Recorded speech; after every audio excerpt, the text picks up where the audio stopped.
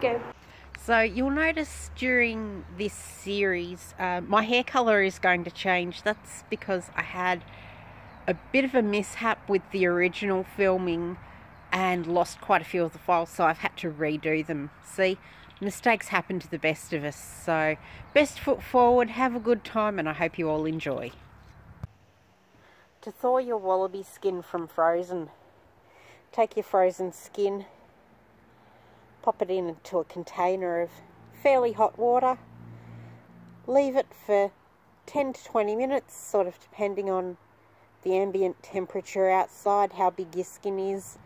Come and check it every couple of minutes, see how it's going. This one's still fairly well frozen, still fairly well in one piece.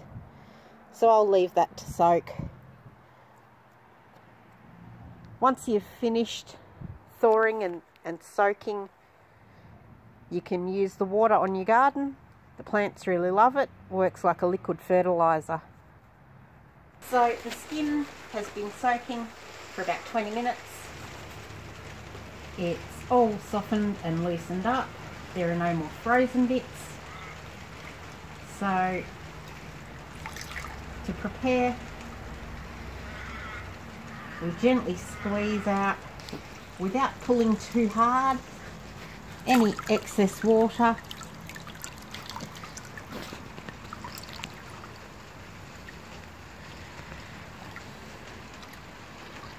And then we take it over to our cloth and spread it out to give it an inspection.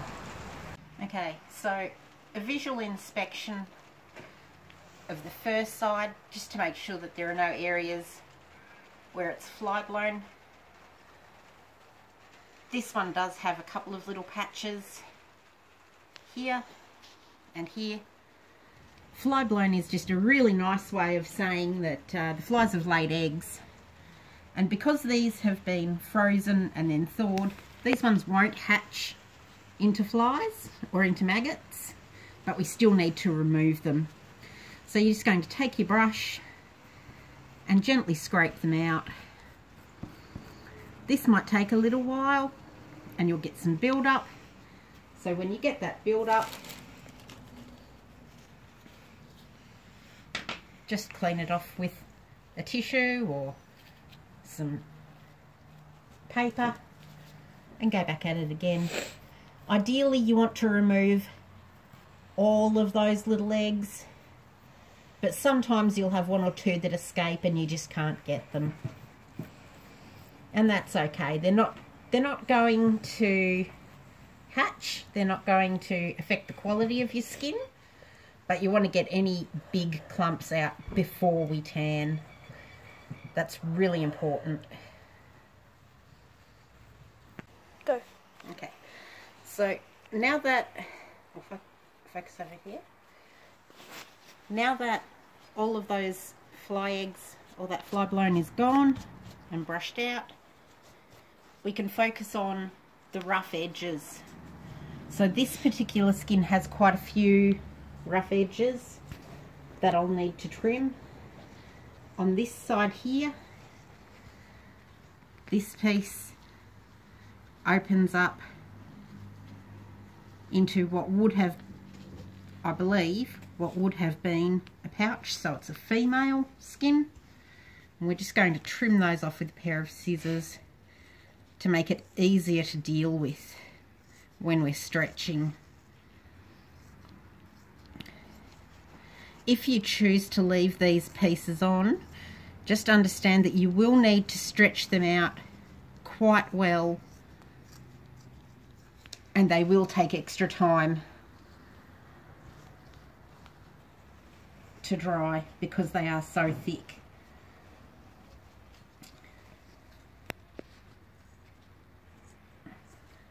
Any small thin tag pieces can come off. This is a back leg. This is back leg. This piece has been cut and damaged, so we'll remove that.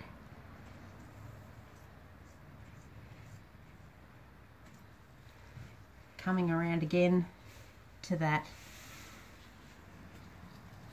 centerpiece where the pouch opening is, and we'll just trim that.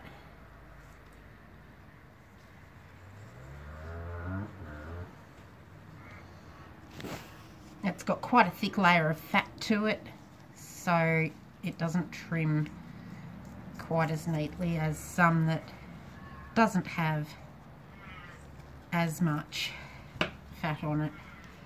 So that's quite fatty there. Please remember, these offcuts are not suitable for animal or human consumption. None of the offcuts, none of the scrapings off of any of these are suitable for consumption. Dispose of them properly in the rubbish. Now that the edges are trimmed up, we need to pat down to dry. Just take as much of the moisture out of the fur as you can, because you don't want a wet fur going onto your stretching board.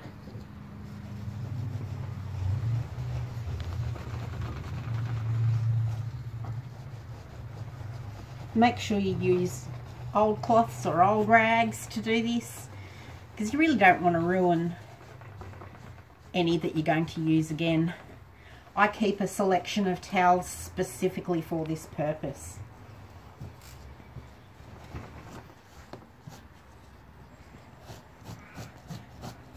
Once the moisture has come away from the fur, we bring it over to the stretching board and lay it down skin side up. So this is our skin side, this is our fur side. So we want to go skin side up over on the stretching board. Okay, so what I'm doing here is I'm starting to scrape one of the legs. So you're going to take the skin, you're going to pull it out as tight as you can, and you're going to take whatever you're using as your scraper, and you're going to start very, very gently but firmly scraping towards your body. Now when you're holding a flat rock, you're going to want one edge against your skin, and you're going to want to drag towards you. Be careful not to apply too much pressure, or you run the risk of putting a hole through your skin, and you really don't want that. You just want to take up that layer of membrane, sinew and fat. We've got a couple of other types of scrapers. We've got a plastic paint scraper. I've never actually used one of these on a project, but it has a flat edge. Just be careful of your corners, and again, you're just going to hold it and scrape towards you. It's easier to scrape towards you than away, and you get better result. So that one's, that's not too bad. Metal paint scrapers. Again, be very careful of these corners. These corners can and will cut the skin. So again, holding it nice and tight, bringing it in and just scraping. The wider your scraping blade, the more even a pressure you can get, and the better the end result will be. Now I've also got a couple of knives. I prefer to use a knife to do my scraping, although for a long time I have used rock. Meat cleaver with a slightly rounded edge. Really, really good for when you're on this big inside piece. Smaller, non-serrated knife. Always has to be non-serrated. Again, being careful of any points or tips. Always making sure to look after yourself first. Pull it out and just scrape. Okay, so we're going to open up the tail. Open it up so that there are no creases, no folds. You're going to want to go all the way down to the very tip. Hold it open with one hand, and in this case you want to scrape away from yourself. The tail is very thick. It has a lot more fatty tissues and a lot more of the thicker skin, so you can be a little less gentle. Make sure you get all the way out to the edges and all the way down to the tip. This one's fairly clean already, so it's only going to take a little while to scrape it down. If it starts to get really wet, like you can see the liquid pooling up on the blade, grab a little bit more of your bicarb and just gently sprinkle that on and rub it in. Helps to keep it all clean. And then once you've scraped all the way to the tip, you're going to want to start at the top and scrape towards yourself a few times, just to make sure that you're getting any of that leftover residual moisture out. And stop. In preparation to stretch, we're going to follow these numbers: 1, 2, 3, 4, 5, 6, 7. These are the main points to stretch the skin out, and then we'll tack in between to continue the stretch. So you start at the top. Make sure that you angle your nails away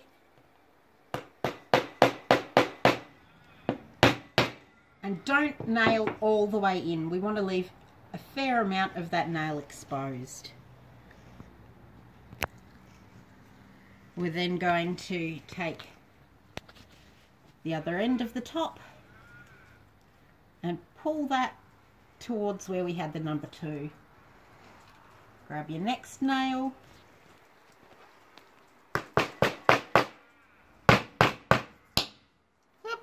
that's alright. Doesn't matter if you bend them over a little bit, just means that they'll hold a bit better. Come down to the tip of the tail and we're going to pull. You're going to go through the center of the tip of the tail. Again, making sure to angle that nail away from the main body.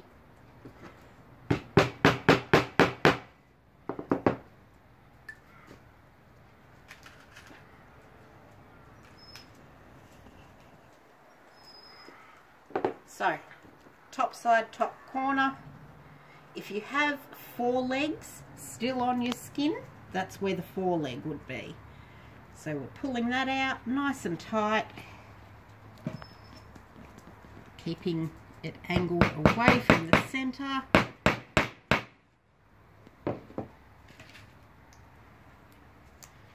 Number 5, again, where that foreleg would be, pulling it out nice and tight,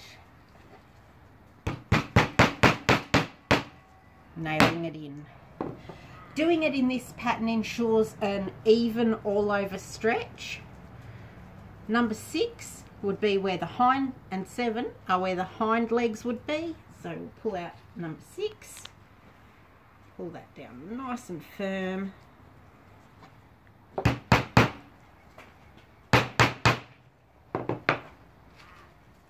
And then 7.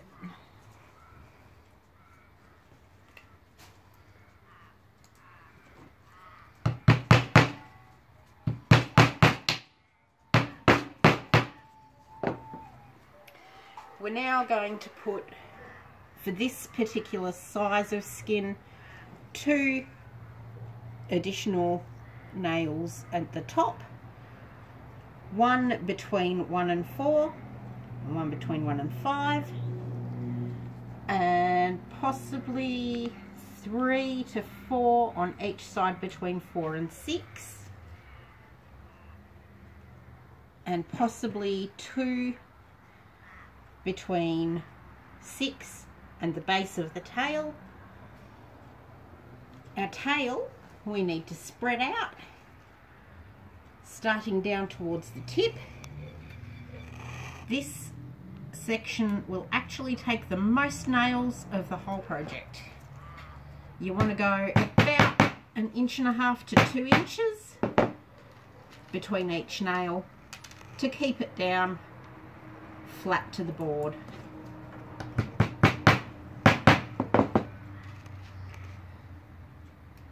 The number of nails that you use will depend entirely on the size of your skin.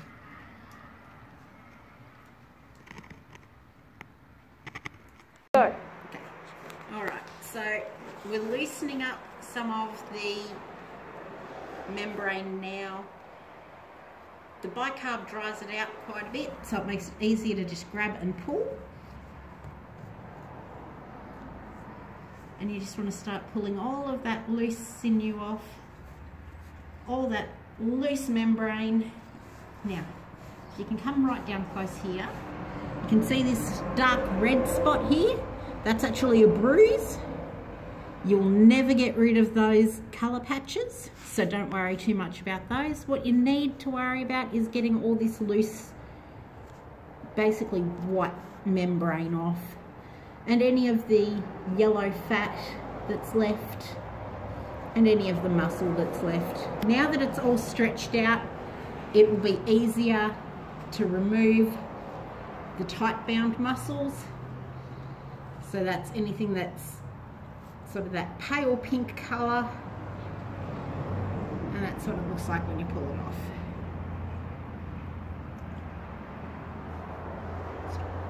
This is going to be a really nice one. Look at that. Oh, look at that. Oh, beautiful.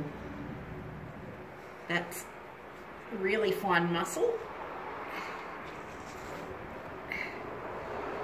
And it just peels off, and that's what we're looking for.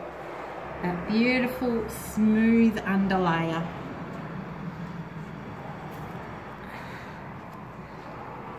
Yeah, the kids found this bit to be a bit gross. Okay, so as you can see, we're all nicely stretched out. We've taken as much of the fat and sinew and membrane off as we possibly can. There are still a couple of little, what I call problem areas. These, you're just going to have to keep an eye on them. If you have any areas that are still slightly yellow or slightly darker pink, you'll just need to keep an eye on those throughout the tanning process. So we're about to go over and we're going to mix up our tanning mix. Mix is bicarb soda and fire ash and kerosene. Please remember to do this in a really well ventilated area. We don't want you passing out from the fumes. So mix your bicarb and your ash together. There should be approximately a half a cup of ash for every 500 grams of bicarb soda that you use. Now, when we're adding our kerosene, you need to take this fairly slowly because you're looking for a consistency, not an amount. So the consistency that you're looking for is about the consistency of toothpaste. So you pour a little bit of kerosene into your mix and you start to give it a mix. Now, I'm actually being really naughty here at the moment. I don't have any of my PPE on, so I should probably stop and do that, hey? That's better. The mask, you really should be using a particulate mask, not one of these cloth ones, but this will prevent anything from going in your mouth. You'll also need a pair of gloves just to prevent any chemical burns to your hands. Also makes cleaning up a hell of a lot easier. So slowly add a little bit of kerosene at a time. Mix in really, really thoroughly. You don't want it to be too wet. You also don't want it to be too dry. The kerosene will give the bicarb a little bit of a blue colour, which should be leavened out by the ash. The ash should turn it a light greyish colour. If you've got too much charcoal in your ash, it will go a darker grey, and this will affect the overall colour of your skin once it's finished. Now, this is still a little too dry. You can see how it's really quite clumpy and lumpy, so we'll pour a tiny little bit more kerosene in. it's at this point that it really does come down to just, you know, you add a tiny little bit of it at a time until you get the kind of consistency that we're looking for. This is still a little dry, but it's getting closer. As I said before, we're looking for a toothpaste consistency. So nothing too wet, nothing too dry, but holding together really well. That should, in theory, be about enough. Yeah, that's looking good. Now, once you've mixed this, it does need to be either used straight away, which is the preference. So mix it up a small batch at a time. The other option is to put it into a watertight, airtight container. Label it clearly. And that way, if you need to use a little bit later for a second tan or for a second stage of the tan, you've got some already mixed. The preference though is to mix it up fresh each time because it just works better. This is the kind of consistency we're looking for. Not too wet, not too dry, holds together quite nicely. And that's our tan solution ready. At the moment it's fairly overcast outside, so depending on how the weather sits for the next few days will depend on whether I need to come out in 24 hours or if I need to come out in 12. We've had about a week of curing. We need to check to make sure that it's cured nicely. If you come across patches like this where the cure has lifted and come away, don't worry, it's kind of what you're aiming for.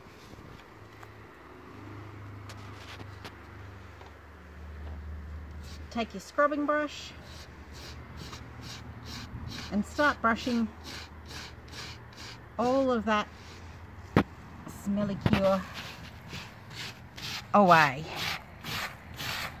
Now at this point you want to clean off as much as you possibly can before removing any of your nails. If the nails come loose, that's fine, but we just want to get rid of as much of the cure as we possibly can before we start undoing it. And stop. Where my hands are at the moment. Okay, so we've taken off as much of the cure as we possibly can, and we've got a few different shades of white and yellow here to look at. We've got some loose membrane that's coming up, so we're just going to gently pull that away, take that off. Now this skin is definitely going to need a second cure, and you can tell that mostly because of these patches here around the hindquarters, the tail, and a few patches up around the sides. They're still a little bit moist to the touch, and that's what we want to avoid. We don't want that moisture in the touch. We also want it to go a nice white colour, not this sort of darker colour. So the aim is to get it looking nice and white, or as pale as we can all over. So for a second cure, what we're going to do is we're just going to mix up our bicarb Caro ash mix again, reapply, leave it for another week. So making sure we get all of those edges covered. Now you might have noticed that this second set of cure is a little bit different in colour to the first one we did. That's because the ash that was put into this one has a higher charcoal content, so you can see all the little black specks. Normally I would try to avoid that, but unfortunately at this point that's all I had to work with. Now I did make this cure a tiny touch too dry, so I'm just wetting my gloves with kerosene and then patting it down. This will impart just enough moisture to make everything nice and pliable and get it to spread nicely. Sorry. Go. Okay, so this is the skin that we gave the second curing to. It's got a few areas that look like they might need a little bit of extra work. So what we're going to do, now that we've stripped all of that tanning crust off, we're taking out all of the nails. So keep your nails floating, you might be able to use them again. So we're just going to remove all the nails from all the way around so that our skin comes up. Okay, so now that we've loosened it all off and you're able to flip it over to take a look. A lot of the fur will be laying down really, really flat because it's been attached to that board. We'll go through and we'll fluff that up later. At this point, you're going to have to decide what you want to use your skin for. If you want to use it for clothing, it's going to take you a lot longer to soften and rub the skin down. However, if you want it for a wall hanging or as a mat, it won't require quite as much time. We're going to take our handy dandy rock and we're going to start with circular motions, sanding all that soft fluffy stuff off. So this particular part will take you quite some time. For a fur of this size, for a wall hanging, I'd be looking at 1.5 hours to 2 hours worth of rock work. Doing that at a fairly solid pace for the whole time without a break. So while you're scraping, you may need to scrape in nice even strokes like you did before, and then you'll have pieces come up that are like this, that you can just pull off with your fingers. They'll come off in fairly long strips, and the longer the strip, the cleaner the pull.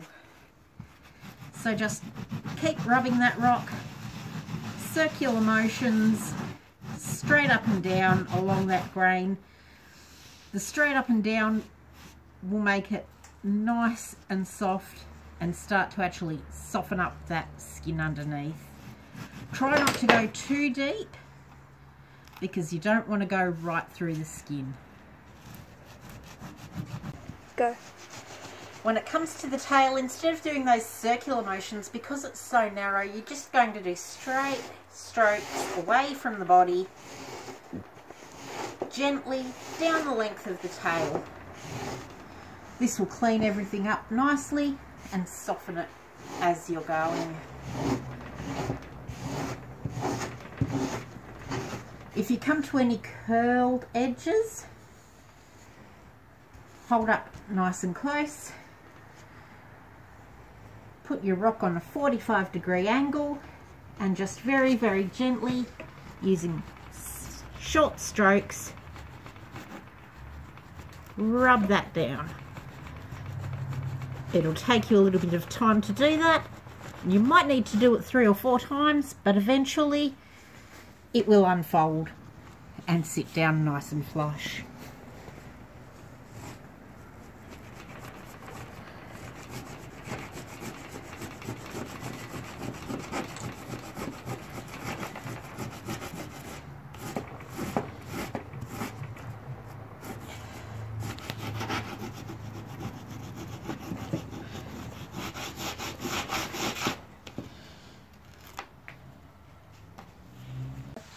Okay, so this is one of those areas that we thought were going to be problematic and what we gave a second tan to. These are coming up really, really quite clean, quite easily, which is a very good sign. We're just taking that rock and rubbing right out to the corners. And as you can see, the skin itself is coming up really, really clear underneath. You want to try and get as much of this white stuff off as possible.